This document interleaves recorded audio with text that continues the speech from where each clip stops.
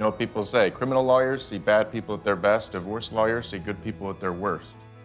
Noah Baumbach's marriage story finds love in a hopeless place. This tale of two people legally dissolving their union, I want to talk about it as us. Who the is us? takes care to honor the good things that remain between Adam Driver's Charlie and Scarlett Johansson's Nicole, no matter how angry and hurt both feel. Honey, let me finish. Sorry, I keep saying that. Ultimately, the movie's title tells us everything. This isn't a divorce story. It's the story of a marriage as a whole, told from the vantage point of its final days. I wanted the movie to be a love story. The film begins with the couple describing each other's most charming traits. Nicole gives great presents. She's always inexplicably brewing a cup of tea that she doesn't drink. Charlie is undaunted. He's very self-sufficient. He can darn a sock and cook himself dinner and iron a shirt. And ends with a gesture of one taking care of the other, reminding us that, as parents to their son Henry, they'll always be family. As you come apart, you're reminded that this is a person you had great feeling for, and maybe still do in many ways. The result is the rare divorce narrative that feels for both characters, and after grieving what they've lost, makes us feel optimistic about their separation, because these two people who do love each other don't belong together, and that's okay.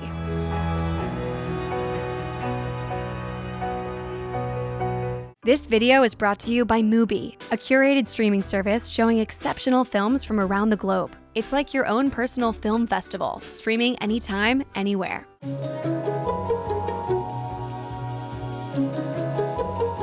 Baumbach has emphasized that Marriage Story is not autobiographical. You know, there's a distinction between personal and autobiographical. But it's also clear that the movie is deeply informed by the filmmaker's own personal experiences and feelings. Philip Roth has a great quote that he takes two stones of reality and rubs them together to spark the imagination. The story bears overt similarities to Baumbach's relationship with his ex-wife, Jennifer Jason Leigh. Like Nicole, Leigh is an LA-born actress and the mother of Baumbach's firstborn son, who at 9 years old is now close to Henry's age in the film. Henry's 8. Even though Baumbach and Leigh divorced when their son was an infant. When the couple separated, Leigh moved back to LA while Baumbach stayed primarily in New York, echoing Charlie and Nicole's cross-country divorce. We need to make an argument you're a New York-based family. Well, we are. Otherwise, you'll probably never see your kid outside of LA again. Leigh shot to fame when she starred in Fast Times at Ridgemont High.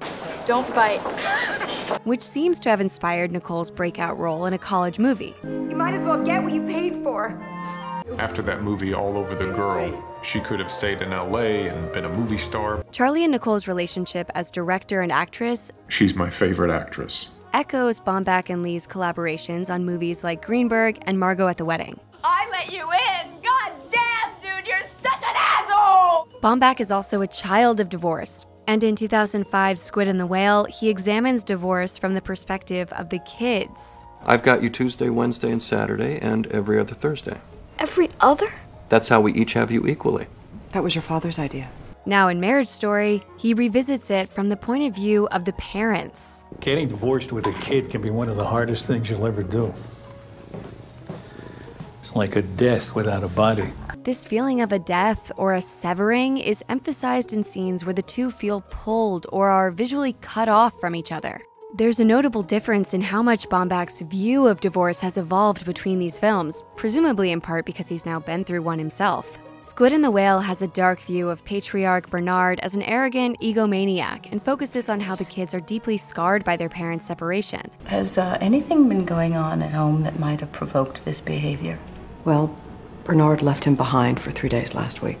Marriage Story is far more optimistic, framing both Charlie and Nicole as good parents and suggesting Henry will emerge more or less unscathed.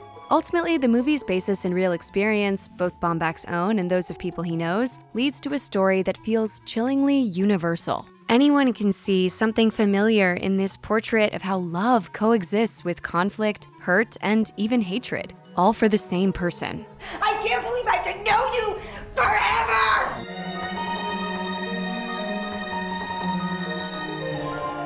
Marriage Story isn't just one story. It interweaves a number of narratives about this marriage.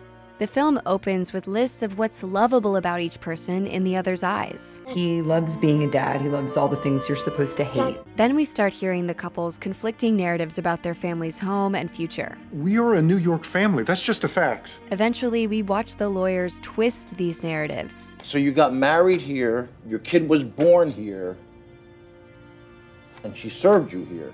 Yeah, but we lived in New York. We're gonna have to reshape the narrative. To create dark, damning portraits of each spouse. She confided in Charlie one night recently, having just carried Henry to bed, that she was having trouble standing while walking down the staircase. You see it in thrillers all the time. All the stuff that seemed innocent in the beginning, he touched the wine glass, we have the fingerprint, all those things that suddenly become part of the police investigation. I thought in a funny way that's also what happens in a divorce. But in the end, the movie comes back to Nicole's list of things she loves about Charlie, as if to declare that this is the true story of their marriage. And I'll never stop loving him, even though it doesn't make sense anymore. On-screen divorce narratives frequently pick sides and focus on the vitriol to the point that the couple's entire past is shaded with regret. But Marriage Story is the rare example that fights fair and prevents us from blaming one spouse as wholly at fault for the split. I had a kid from my ex who's a narcissistic artist and verbally abusive. But Charlie's not terrible. From the start, the film brings us into both Charlie and Nicole's subjectivity. The camera foregrounds each person's emotional experience. Cinematographer Robbie Ryan is most known for 2018's The Favorite and for his collaborations with Andrea Arnold, which also ground us in her character's subjectivity. And one of Baumbach's visual inspirations was the faces in Ingmar Bergman's Persona. The fake newspaper article we see also alludes to Bergman's Scenes from a Marriage, another intimate psychological portrait of a marriage coming undone. Jag blir galen på dig och dina idiotiska sarkasmer. Fy fan vad jag hatar dig egentligen. Ironically, the visual focus on what each character is feeling draws our attention to how their spouse isn't seeing that. There's universal truth in this. Often when couples are struggling, they're feeling similar things and maybe closer or more in agreement than they think, but lack of communication causes hurt and animosity to spiral out of control. One thing that was very important to me was having this line here in the middle of the space. That way, when he's here talking and she's, standing over here, you have two people who can't see each other. The film captures how easily conflicts can snowball into a terrible mess even when both parties have good intentions. And neither has done anything awful. When Johansson gives her major monologue to Laura Dern's hotshot divorce lawyer Nora about why the marriage went wrong, Nicole's reasons for divorcing Charlie are valid and inspire sympathy, but they're hardly evidence that he's the devil incarnate. He truly didn't see me. He didn't see me as something separate from himself. Except for one thing. At the very end of her monologue, Nicole says, Also, I think he slept with the stage manager, Marianne. That f***ing asshole. Confirming what the movie hints at earlier, when Nicole reacts intensely to Marianne speaking to Charlie, and he tries to pacify her by leaving their own party early. Briefly, it might seem that the story is giving us our cue for who to condemn. Cheating is the textbook bad husband behavior that narratives use to get us on the wife's side. But when we get more context a little later, this one-time infidelity after their marriage was already on the rocks It was after I was sleeping on the couch. All this bullshit about working on us is at most a catalyst, or a symptom of what was already wrong, not central to why they're separating. After giving Nicole this early advantage by letting her air her grievances and tell her side of the story, the film shows more of Charlie's suffering as he's isolated and torn down by the divorce process. Given his growing fears of becoming alienated from his son, and the way he's forced to give up time in his beloved New York for LA, a city he hates, he is the bigger loser in the situation. New York is a long way from here. Well, we like it because we can walk. You can walk here. Not really. And the space.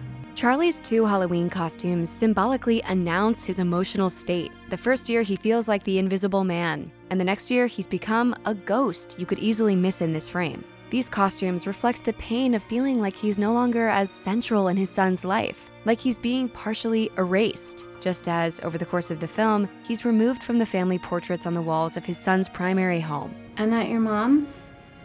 At home, I have most of my toys, There's a pool. And this reflects one of the most terrible results of divorce with a child, the loss of being a full-time parent. But if he stays here and I stay in New York, that's just, then I'll never get to really be his parent again. Some viewers expressed the opinion that the movie ultimately sides more with Charlie, but in reality it simply shows feeling for them in different ways, giving more weight to Nicole's reasons why Charlie fell short in the past and more screen time to Charlie's present pain. The ultimate message that the movie gets across is that so often in relationship breakdowns, no one is truly wrong, but that still doesn't make anything right. I feel like maybe things have gone too far. Uh-huh.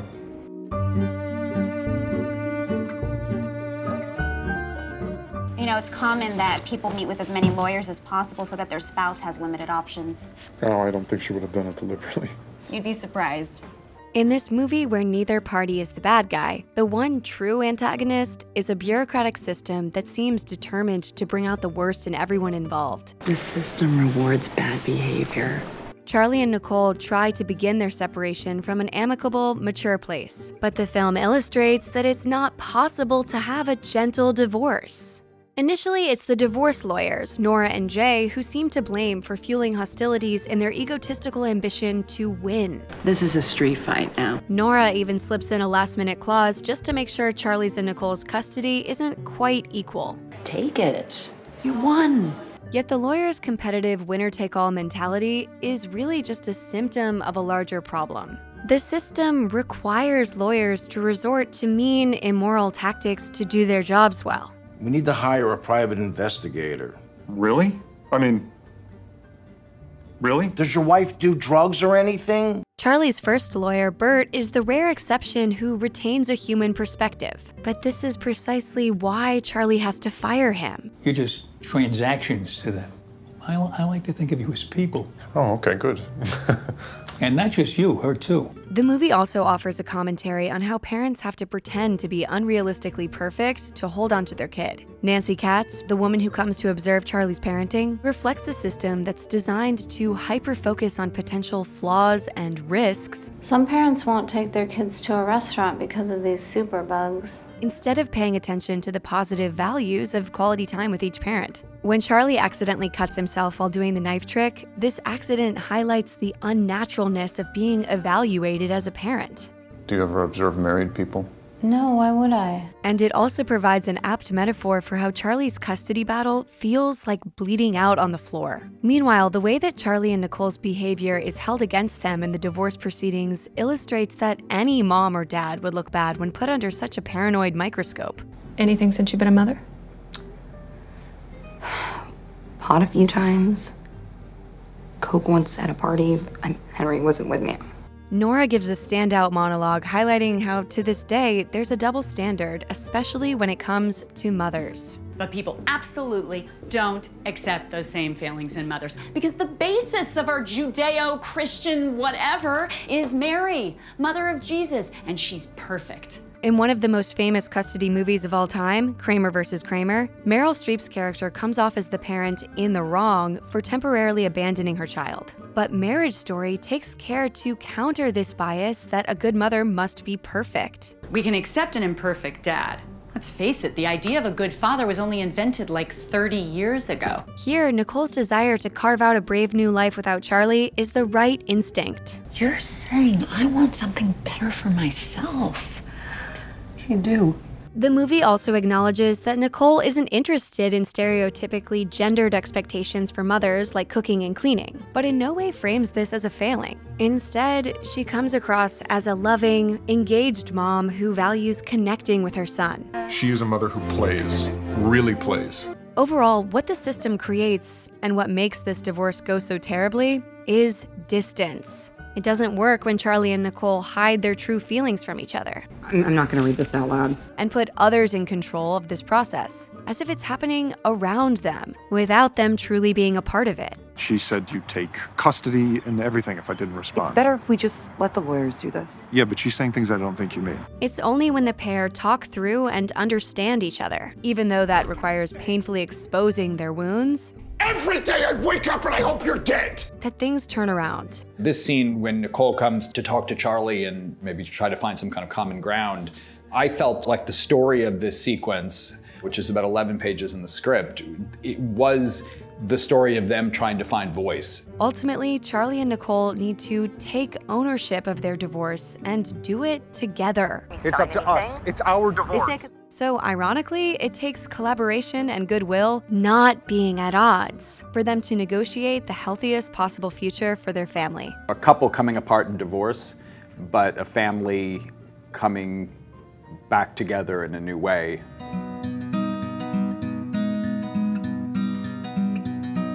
As much as the film emphasizes the love between this couple, it also makes it clear that Nicole and Charlie are better off apart. Each expresses that the other holds them back. But if I suggested we do a year or something, he just put me off. I was hot shit and I wanted to f everybody and I didn't. There's also a damaging undercurrent of competition between Nicole and Charlie. He made fun of it and was jealous like he is. In the backstory, Nicole is the more famous one after her early movie career, but she loses status thanks to her choice to stay in New York as part of Charlie's avant-garde theater company. Meanwhile, his star rises, and while he says he appreciates the sacrifice she made, he seems content with her as the lower status spouse, as he won't consider spending time in LA or letting her try directing. At our theater, I always wanted to direct, and then Charlie would say something like, the next one, but he was always the director, so there never was a next one.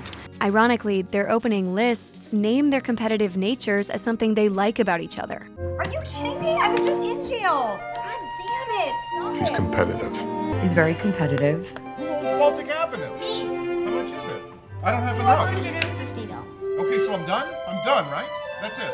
This is so frustrating.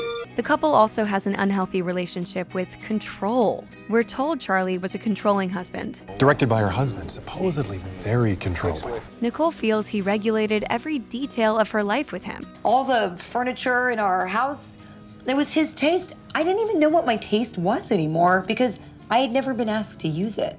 And we see brief hints of this even after they're apart. Did you dye your hair again? You don't like it? No, I guess it's fine. Is it shorter? I prefer it longer, but... Sorry, it's just absurd. This part of their relationship echoes their director-actress dynamic. These two are used to him directing her. Let's try it crawling, but also standing. Which fuels her feeling that she's always implementing his vision. I can tell you want to give me a note. Stifled by this power imbalance, Nicole is eventually overwhelmed by a desire to be the director herself, both on-screen and in her life.